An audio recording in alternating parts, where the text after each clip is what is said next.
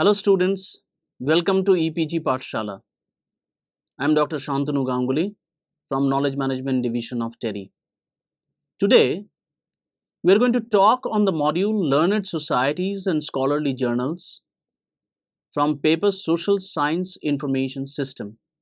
The major objectives of this particular paper is to sensitize the knowledge on contemporary issues on the specific subjects, to disseminate the knowledge on the specific subject area using various platforms such as print media, electronic media,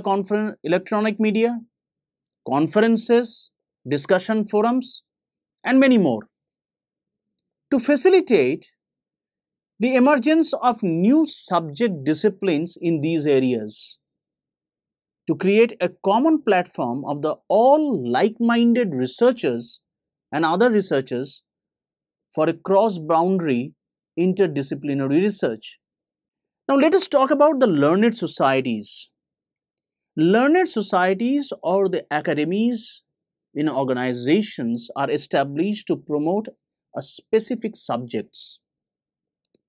These organizations usually promote and ensure the standard of research with their subject through academic publications and conferences. And some act as professional bodies by offering accreditation via membership. One of the means of outreach of these societies is to bring out publications on specific and contemporary areas of research. Now, these publications could be books, journals, occasional papers, and other various types of grey literatures. Now, what are exactly these learned societies? According to Wikipedia, a learned society is basically an organization to set up to promote an academic discipline or a particular profession. They are also known as scholarly society or academic association. These societies are classified based on the specific subjects on whom they are involved into deep research. What is a periodical? Because many of these learned societies bringing out a lot of leading periodicals. Now the periodicals which contains multiple articles, and all these articles are often written by different authors on a very subject specific, on a very contemporary issues which are discussed, deliberated and enumerated in a more detailed way. All periodicals are serials which issued at regular intervals, and there is a specific periodicity is defined for each of these periodicals, such as it could be daily, it could be weekly, it could be monthly, it could be quarterly, etc. And are intended to continue indefinitely. But there is, in some cases, if a particular society does not receive articles or research papers on a continuous basis, it may stop in between. Now, under periodicals, since we are talking about periodicals and the major component of it is periodicity, we also include newspapers, popular magazines, journals, and trade publications too. Usually, it has the option of being received through a subscription mode. Now, these subscription modes are generally of two types. It could be individual subscription. It could be an institutional subscription.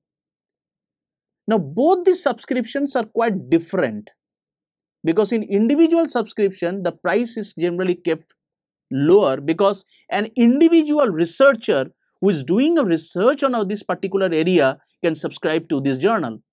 Let me take an example of Economic and Political Weekly, which is a very popular journal in this sector. It can be individually a person can subscribe to this particular journal. Whereas A journal, this EPW or Economic Political Weekly, which is in abbreviated form, we call it as EPW, it can also be subscribed institutionally.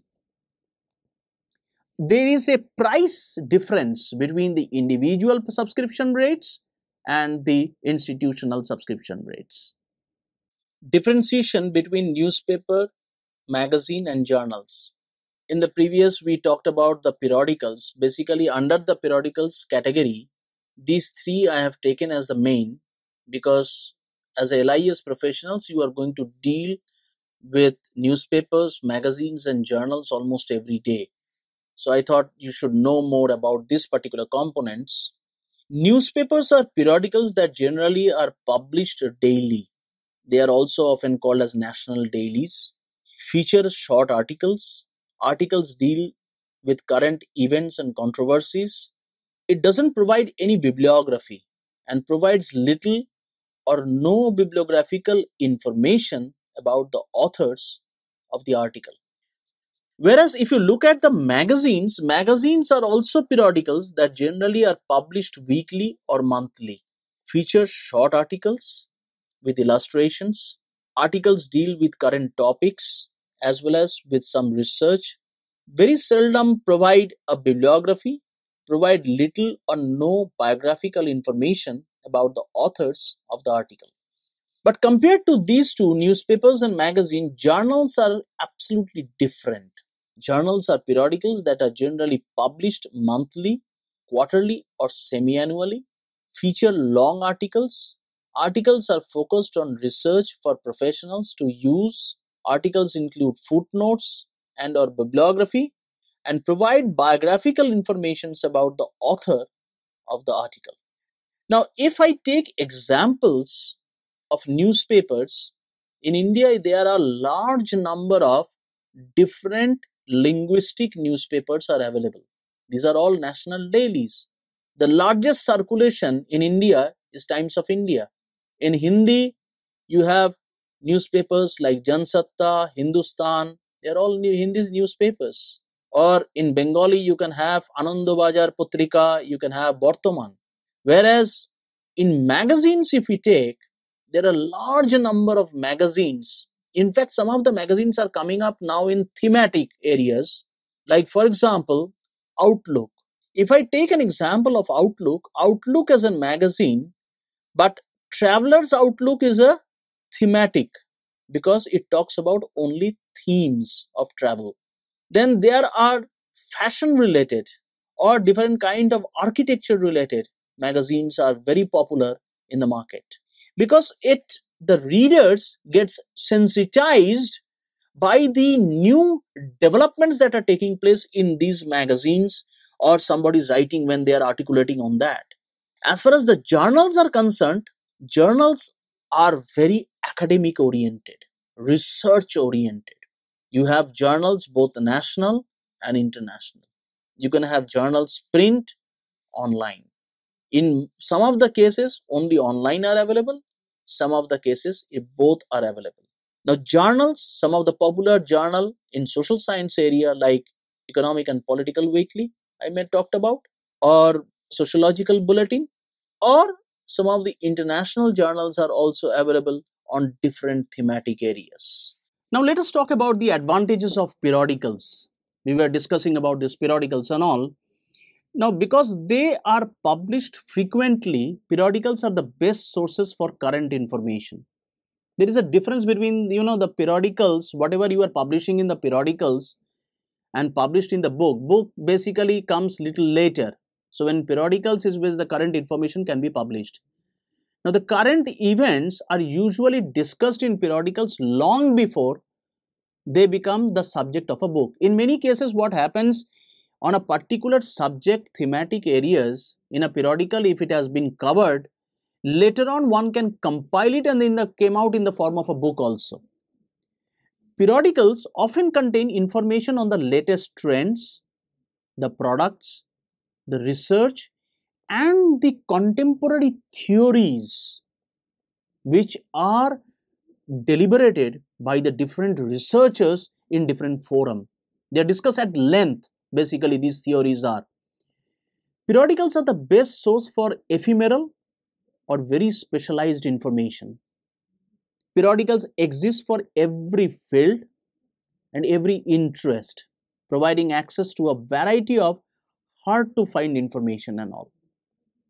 Due to the shorter length of periodical articles, more topics may be covered with one volume of a periodical than in one book. Now, when we are talking about periodicals, every learned society, they come out with a range of author guidelines, like for example, how to contribute in a periodical, what are the methodologies to be followed, methodologies in terms of, like, it could be in the terms of font size, it in the terms of the figures, the tables, and very specifically, which is very important for the library information science professional to know, that the citation and the referencing tool which are used in the periodicals.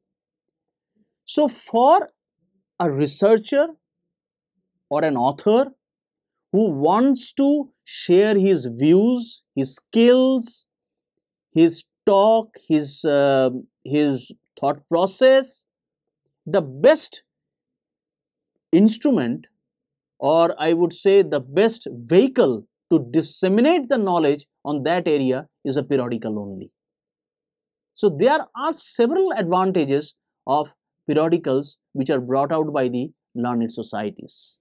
Now, you will see a differentiation between the scholarly journals, popular magazines, and trade journals.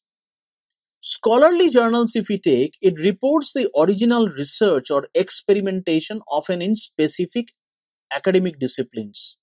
The targeted audiences is the scholarly researcher, faculty, and students. Articles are written by experts in the field and are signed. Articles often use specialized jargon of the discipline and assume a familiarity with the subject. Illustrations are few and support the text, typically in the form of charts, graphs, and maps. Often do not include advertisements. Any advertisements included would be unobtrusive. Most scholarly journals subject articles to the peer review process prior to publication. Journals that employ the peer review process are also referred as refereed journals. Articles usually include footnotes or bibliographies to other sources using a standardized citation format and are typically published on a quarterly basis. Now, some of the examples of scholarly journals are Journal of Clinical Child Psychology, Journal of Cultural Anthropology, and Social Problems. Popular magazines, it cover the news, the current events, the hobbies, or the special interest, and are targeted at the general public and available to a broad audience. Articles are usually written by a member of the editorial staff or a freelance writer. The language of the articles is geared for any educated audience and does not assume familiarity with the subject matter. Include many illustrations, often with large glossy photographs and graphics for an aesthetically pleasing appearance. Include advertisements. Publication does not involve a peer review process. Sources are sometimes cited, but articles do not usually include footnotes or a bibliography and are typically published weekly or monthly. Some of the popular magazines which people come across these days on street vendors and all, like Glamour, Newsweek, Rolling Stone, Time, Economist, US News and World Report, and many more. If you look at trade journals, discuss practical information and concerns in a particular industry because it is related to that particular trade actually. It contains business news, product information, advertising trends in the technology and law, and are targeted at the professionals in that industry or students researching in that particular industry. Articles are written by the experts in the field of other experts in the field. Articles use specialized jargon of the discipline, often include colorful illustrations and advertisements, and publication does not involve a peer review process. Sources are sometimes cited, but articles do not usually include footnotes or a bibliography and typically published weekly or monthly. Some of the leading trade journals are American Libraries, Aviation Week and Space Technology, Chemical Marketing Reporter, Restaurant Business, etc. Now let us talk about what is Social Citation Index. As an LIS professional, you should know more deeply about this particular area.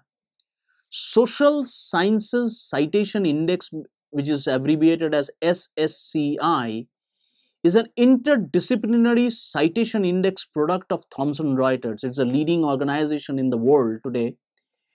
Healthcare and Science Division, they have brought out it. It was developed by the Institute for Scientific Information ISI from the Science Citation Index. In fact, Social Science Citation Index came out from there itself. The citation database covers something around 2,474 of the world's leading journals of social sciences across the globe. More than 50 disciplines it has covered. It is made available online through the web of science, which is said to be the world of knowledge, for a fee, obviously. This database product provides informations to identify the articles cited most frequently and by what publisher and the author. Now, there are a large number of journals. There are a large number of societies, learned societies, they are bringing out journals and all. It is extremely important for the LIS professionals to know which one is best. On a particular subject area, you cannot subscribe it to everybody because it will incur a lot of cost. So, what is most important for you to understand, what is a journal ranking method? A journal ranking method is widely used in academic circles in the evaluation of an academic journal's impact and the quality. When I'm talking about the quality, the qualitative, the research output published in these prestigious journals. Like in India, the Economic and Political Weekly is considered to be one of the prestigious journals in the field of social sciences. Journal rankings are intended to reflect the place of a journal within its field, the relative difficulty of being published in that journal, and subsequently the prestige which is associated with it. Now, there are different ranking methods, and the most important and the prominent one is called impact factor. Which reflects basically the average number of citation to articles published in science and social science journals. The impact factor of an academic journal is a measure reflecting the average number of citations to recent articles published in the journal, and this unique mathematical model was devised by none other than Professor Eugene Garfield, the founder of the Institute for Scientific Information Organization. This particular slide will show you the details of the criteria that are devised for the evaluation of resources. As a library information science professional, it is extremely important for you to understand these particular components. The first one is timeliness and the currency. The information should not be old, as it might have been superseded by other research work. Authority. Authors and their credentials should be clearly identified. Authors should have an educational background with past writings and or experience in the subject area. In general, government, academic and non-profit websites are more reliable than personal or commercial websites, because sometimes the authority or reliability or viability can raise a question. Accuracy and completeness. Information should appear to be valid and well researched. Authors should indicate their research methods and provide supportive evidence for their conclusions. should not include obvious errors or omissions, and should have a clear-cut bibliography. Next component is objectivity. Should be informing you, not trying to persuade you of something or sell you something. Information should be fact, not opinion. Note, just keep a note that skilled writers can make their opinions seem like facts also. Quality control should not have obvious errors such as poor spelling, poor grammatical language. Unlikely that is a reliable source would include such kind of errors and all. So you have to be very quality conscious, and this is going to be an important criteria for evaluation of your resources too. Coherent organization should be logically organized. Main point should be clearly presented. Author's argument should not be repetitive or circular. And the last one is reasonableness. Give what you already know about the subject. It should seem reasonable. Should not contradict informations you have found elsewhere. If it does, check other sources to determine which information is correct. Now let us talk about the importance of periodical collections in libraries. There is a year-wise distribution of issues and articles. As in the previous, in my thought, I have already mentioned that every periodical has got a periodicity, like it could be daily, weekly, it could be annually, or it could be biannually or quarterly. So year-wise distribution of the issues and articles is a very important factor. Authorship pattern and the quantity of authors included in an articles. Gender-wise distribution of authors, how many male, female they are contributing to it. Position of authors in articles, means some of the leading authors, their articles, lead authors articles comes, then the review article comes. There is a pattern which is generally followed in it. Authors' productivity of articles published by single articles. Prolific authors in library and information science, e-journals, and the types of institutions and their involvement in the publication. Prolific institutions and their involvement in publications, which context to like pattern of collaborative research. Like in my previous talk, I talked about how the interdisciplinary, where in the objective I was mentioning that interdisciplinary research is taking place. So the collaborative research in today's globalized world is a very important aspect. Appearance of continent name in articles, which is also sometimes very important because a lot of case studies comes out in the form of that. Country of origin of articles, percentage of share of international authors, journal wise quantity of articles under broad subject headings, and the pattern of cited references in the library and information science open access articles. Now the recent trends, if we look at it, we are in an era where we share, we don't keep everything with us. Those days are gone where you have a silos mentality, because unless you share, you cannot go deep into the interdisciplinary research, you can't go into the collaborative research. Then receive and store information, an era of profound, still unfolding of changes in professions, friends and family, and keep in touch with other using the application of Web 2.0 like social media.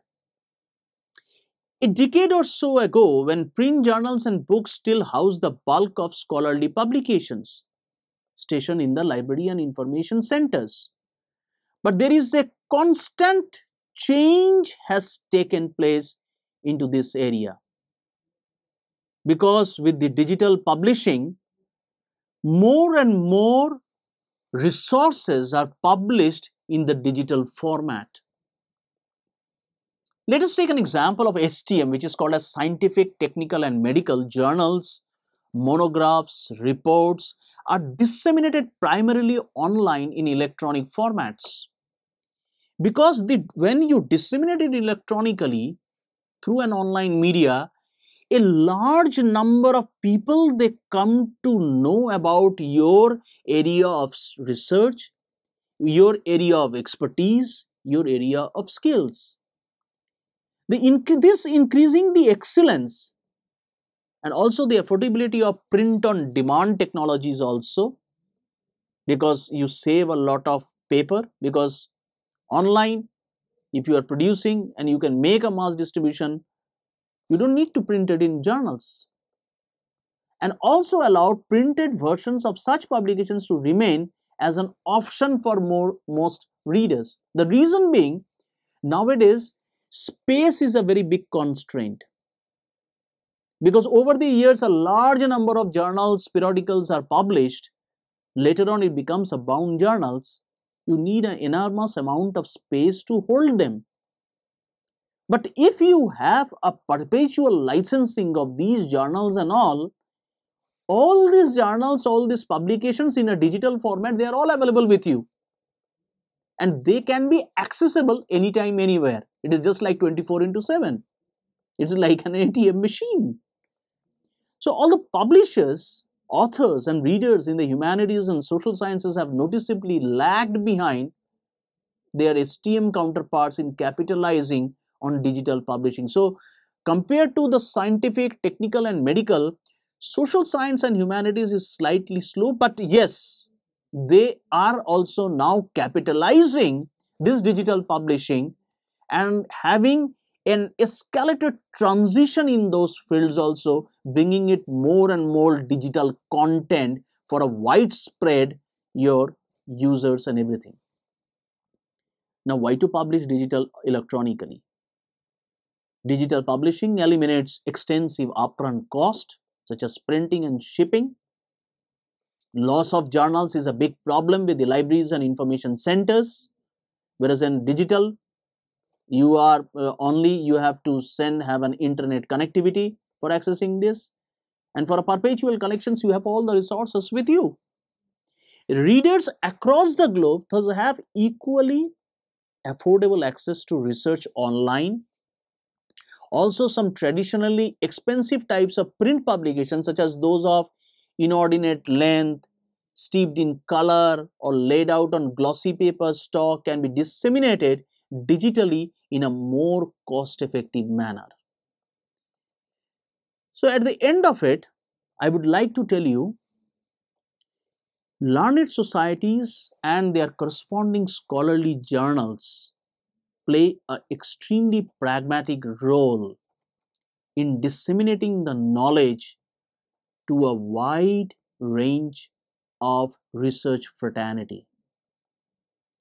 This is one of the important vehicle for any learned organization to share his views, share his thoughts, share his knowledge, share his skills, share his expertise to a more interdisciplined or to a wide range of researchers who are globally placed across the globe. Thank you very much, students.